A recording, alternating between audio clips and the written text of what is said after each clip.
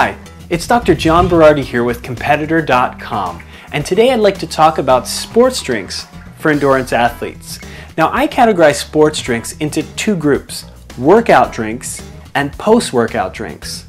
Workout drinks in the endurance world are used specifically to help keep you hydrated and to fuel high-performance efforts by providing carbohydrate for maintaining blood glucose, as well as a host of other ingredients. For example, caffeine might be added to improve nervous system output, delay fatigue, and increase fat utilization. Extracellular buffers such as bicarbonates might be added to help pull acidity out of the working muscle, or intracellular buffers such as beta-alanine can be used to help buffer acidity within the working out muscles. Post-workout drinks, on the other hand, are used for something entirely different. Specifically, they're used for post-exercise rehydration, muscle and liver glycogen resynthesis, and protein recovery or repair. That's why post-workout drinks typically contain more carbohydrate and additional protein and/or amino acids. So the first question you should be asking is this one: do I really need workout and/or post-workout supplements to perform my best? Well, if you're an elite competitor, you probably do.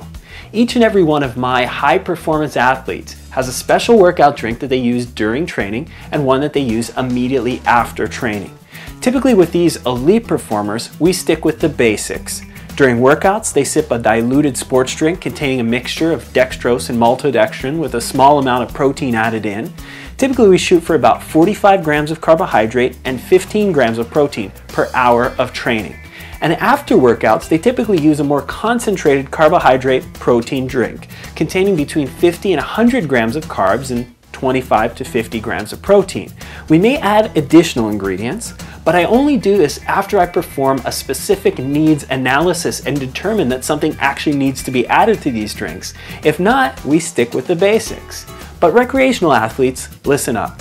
The recommendations I just gave are only for elite performers. If you're a recreational exerciser and your goals are general fitness, you may not need anything more than a simple glucose electrolyte drink during training and a healthy meal after. So make sure you choose your workout and post-workout nutrition strategy based on your specific goals. Don't just follow the crowd. In the meantime, continue to eat well and train hard, and I'll see you next time on Eat and Run.